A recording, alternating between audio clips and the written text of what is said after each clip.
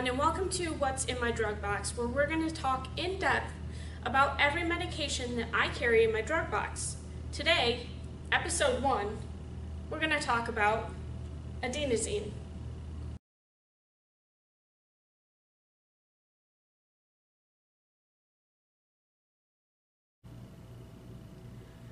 Adenosine is an antiarrhythmic. In order to understand antiarrhythmics, first you need to understand cardiac action potential, so if you don't, I suggest you watch that video first. Antiarrhythmics are divided into 5 classes called the Vaughan Williams classes. Adenosine is a class 5 antiarrhythmic. Class 5 antiarrhythmics have a variable mechanism of action, meaning that each medication has its own unique mechanism of action.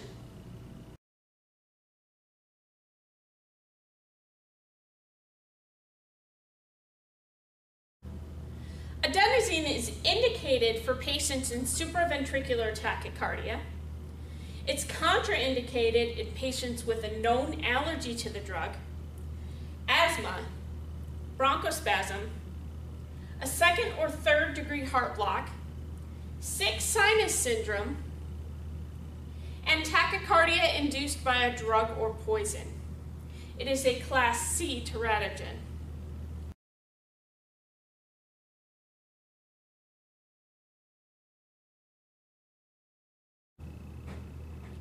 Adenosine works by binding to the adenosine alpha-1 receptor.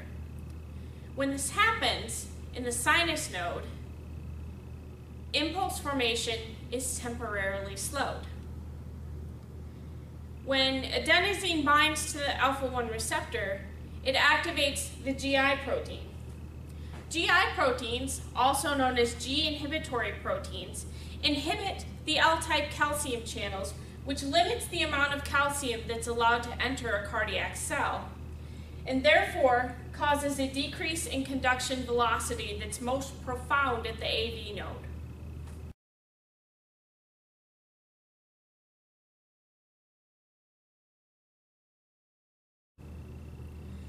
Now we're going to talk about effects and adverse effects of adenosine. If adenosine is effective, the patient will be converted out of SVT to a more normal rhythm.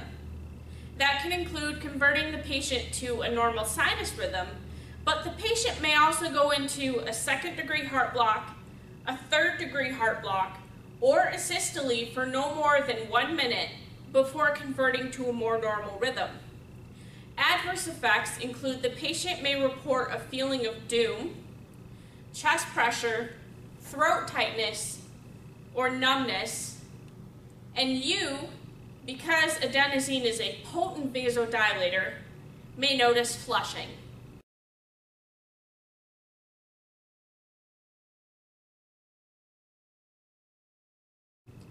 Adenosine has an ultra-short half-life of only 5 seconds to 20 seconds, so it needs to be given as quickly as possible, which is why it's given intravenous slam, meaning to push the plunger on the syringe as quickly as you possibly can. It's also given at a site that's proximal to central circulation, such as in the anticubit. Prior to administration, the extremities should be raised to give the medication the best chance of reaching central circulation and the heart.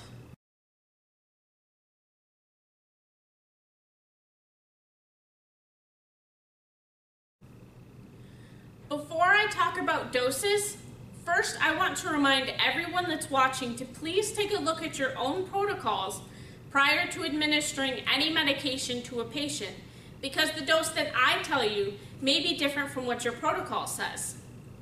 That being said, the adult dose that I have here is the recommendation of the American Heart Association as of 2010, and both the adult and pediatric doses are what I actually give under my own protocols. So for an adult in SVT, I give 6 milligrams followed by a fluid bolus. If that doesn't convert the patient in 1 to 2 minutes, I give 12 milligrams followed by another fluid bolus. If that still doesn't convert the patient in 1 to 2 minutes, I give another 12 milligrams followed by another fluid bolus for a total of 30 milligrams. For pediatric patients in SVT, those who weigh more than 50 kilograms receive the same dose as an adult. Those who weigh less than 50 kilograms receive 0.1 milligrams per kilogram with a maximum of 6 milligrams, followed by a fluid bolus. If that does not convert the patient in 1 to 2 minutes, they receive 0.2 milligrams per kilogram, a maximum of 12 milligrams, followed by another fluid bolus. And if that still doesn't convert the patient, they receive 0.2 milligrams per kilogram, maximum of 12 milligrams, followed by another fluid bolus. If you'd like to learn more about adenosine, please feel free to check out the links below. Otherwise, have a great night.